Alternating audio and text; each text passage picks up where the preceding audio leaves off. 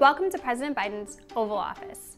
We're the Oval Office operations team. Right now, I'm standing in Outer Oval with President Biden's Oval Office right behind me. In the first 100 days, we have done a ton of work on behalf of the American people. In the Oval, President Biden has signed 63 executive actions. He's hosted over 100 members of Congress from 45 states.